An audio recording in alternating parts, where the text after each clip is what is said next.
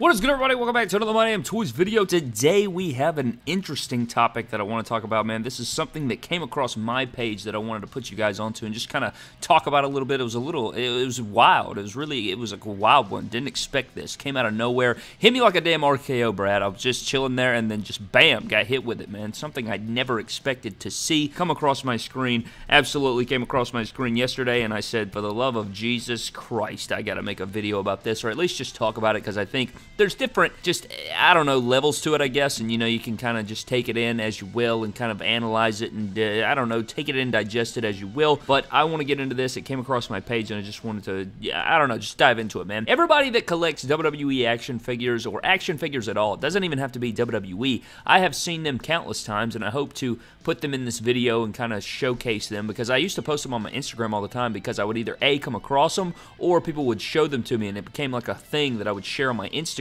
every week, usually, man. I mean, it was a lot that we would see this, and I am talking about action figure repacking, man. WWE action figure repacking, at least in this instance, but I've seen some crazy ones in my area. I don't know if I have a picture of it, but it was the craziest repack I've ever seen. I mean, people not only repacking figures, man, people have repacked like hairbrushes into different things before, and it's just like, come on, Brad, that can't even be real. Like, what are we doing here? Nonetheless, man, if you're an action figure collector or you're a toy collector or whatever, man, if you've been toy hunting, more than likely, I feel like you've probably seen these before, and as sad as it is, I'm pretty sure there's somebody that's watching this video that has probably done this themselves. I mean, it's definitely possible. However, today, man, we're talking about action figure repacks, man, and sometimes they can just be egregious when you come across them, but in today's video, we're going to discuss something that was posted up in a Facebook group, and I just thought it was completely wild. But anyways, let's go ahead and dive into the post, and I'll be plugging in some figure repacks and everything like that, and we'll kind of touch on the different subjects. I want to dive into the main subject of this video,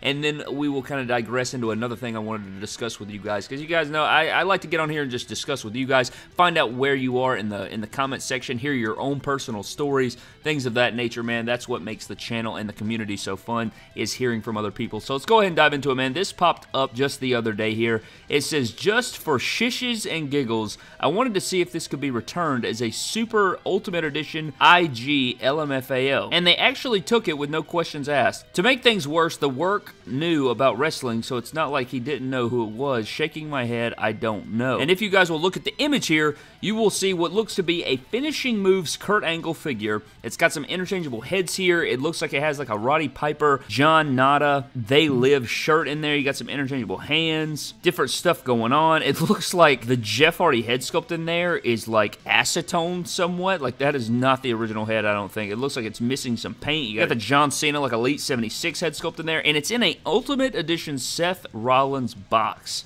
And then, if you zoom in there on the receipt there, it is like a Target, I do believe, and they were refunded like 35 bucks for the return there. So, in this post here, it appears that this person that posted this took an Ultimate Edition action figure back to Target and just was seeing if the Target would take it. And to publicly post it is just wild, man. I mean, that is crazy stuff going on right there. To take the Ultimate Edition Seth Rollins figure and repack some stuff, we've all seen it. We've all seen this. If you've gone into a store, man, you have seen this stuff, man, but this is something that you cannot do, man. This is not good behavior, man. This is not something that I approve of. This is not good stuff, man. And I don't know the lore of the situation, right? I don't know the entire history of what's going on here and whatnot, but to do this and then to publicly post about it that you did it is just crazy. That is just insanity, man. And maybe it's a troll post. Maybe he was just trolling or something like that. It wouldn't surprise me to see somebody to do that in today's era of the internet. You know, you just see some wild out-of-pocket stuff, but to come into the WWE action figure community, or just the action figure community in general, and do something like this would be crazy, man. Just unbelievable, man. Just unbelievable stuff going on. And I know you guys have seen these before. The repacks, man. These are terrible. When you go in there, you find a figure that you actually want. Can you imagine going into the aisle and finding the Ultimate Edition Seth Rollins, a figure that is just now hitting retail? You go in there and you look in there, it's a Finishing Moves Kurt Angle, man.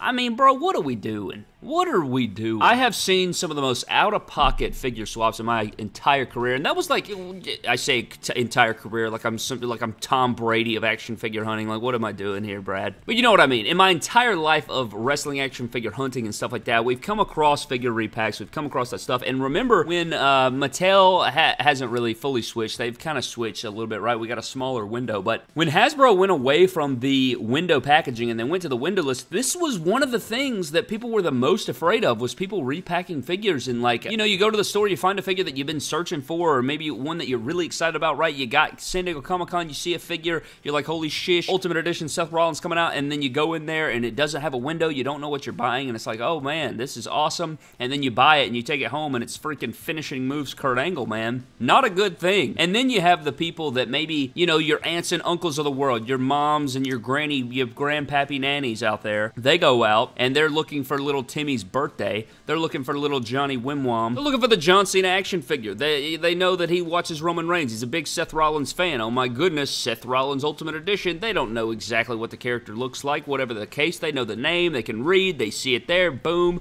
Take it home, give it to little Johnny on his birthday, he opens it up. Finishing Moves 2000, I don't even remember when the year released, but Kurt Angle Finishing Moves Jax figure, Brad. Not a good birthday for Jimmy Winwam, is it? Not a good birthday for little Johnny now, is it, Brad? I don't think so, Brad. I don't think so. So this is something that I had to talk about now. The person that shared this was Rowdy Rider Reviews, and he shared this, and his channel, he's got some really cool videos over there as well, but this was crazy, man. I wanted to get on here and talk about this because figure swapping, I think it is I don't think it's just like, I don't know, I guess it is kind of I wouldn't say that it's like just like a phenomenon that is sweeping the nation by storm. I don't think it's a plague, like it's just every figure you come across is switched, but it definitely happens, man. It definitely happens a lot, and I've seen it many a time in my lifetime. And it's just such a sad thing that you have to see, because at the end of the day, these are toys and action figures. And I know they consume a big part of our lives, man, but if you find yourself switching action figures, man, and you find yourself doing this to either save money or do these other things, man, you should not be collecting at all. You should not be collecting, man. What a wild time. What a wild time, man. Figure swaps. I haven't seen a figure swap in a really long time, but I saw this one and I wanted to get on here and make a video about it. But I have seen just some crazy repacks, man. And this is one of the things that I'm glad Mattel has not went to windowless packaging, because if you go to windowless package, you're going to see more things like this. I remember when Hasbro first went to the windowless, I found multiple figures, just the boxes completely torn to shreds and the figures just completely missing, and like all these kinds of different stuff. Like people were getting figures at the store, taking it home, there's just a rock in there. Like, unbelievable, man. Just the audacity out here in the streets. The audacity of some of these guys. Just complete madness out here, man. But I thought this was so wild, so I wanted to get on here and discuss it a little bit and just kind of talk about it, see where your guys' heads were at. Maybe you have some crazy stories down in the comment section below, or, you know, whatever the hell it is, man. But don't do this. Don't